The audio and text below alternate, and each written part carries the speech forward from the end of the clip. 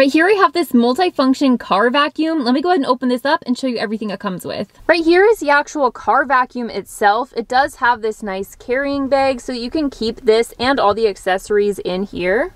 The other accessories that this comes with is a little cleaning brush. It comes with a long suction nozzle right here. I really like this for getting into tight spaces, especially under seats of your car. And right here we have this nice 2-in-1 suction nozzle. If you push this part up, you do have the brush option. And when you put this down, you just have your regular nozzle right here, which is perfect. There already is a HEPA filter inside the vacuum itself, but this is a little extra HEPA filter. This does come with a charge cable. This is just a USB to Type-C charge cable. And these are all the different nozzles that it comes with, just depending on what you're going to be using this for. So you can see right here, this is the large nozzle. This is going to be perfect for putting air into things with that size of a hole. This is a silicone nozzle. That's going to be perfect for just conforming this to shape, whatever shape you need this to be in. And then we have these medium and small size nozzles as well. This is going to be perfect for pumping up things like inner tubes and things like that. Something that I really like about this vacuum is that it actually has a 30-minute run time when you're using it on eco mode. And when you're using this on fast mode, it has a 16-minute runtime, which is perfect for all your car needs. You can see right here on the bottom is where the charge port is. And then to access the top part of the vacuum, you just press this little button and you can easily dump out the contents into the garbage. In order to remove this top section, you're just going to twist this and it's removed. This is how you're going to access the HEPA filter. You can easily take this portion out and wash it and remove the HEPA filter and put the replacement in if you need to. So in order to use this, if you're going to be using this for vacuuming in your car, for example, then you're going to be using the suction end of this.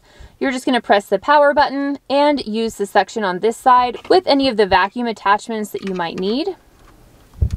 You can see just like this.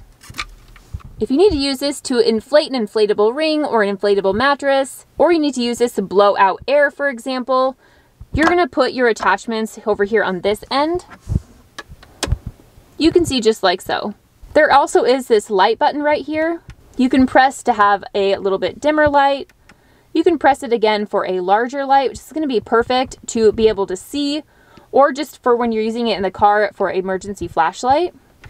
And if you push it for the third time, it has the SOS emergency light, which is always useful to have available in your car. The first time you push the power button, it's going to turn on low mode, and you push the button again, it's going to turn on the high mode.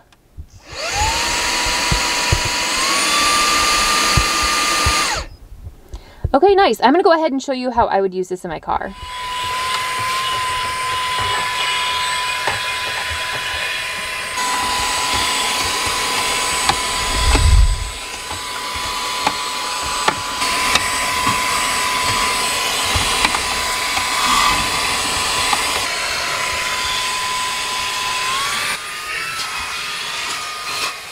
Overall, this was really nice and easy to use in the car. It's going to be so useful for all the things in the summer and winter that we're going to find useful in the car, whether it's vacuuming out the car, using it to inflate a last-minute little inflatable, or using it for the emergency flasher lights.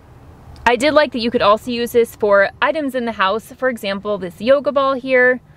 Overall, this is going to be really useful.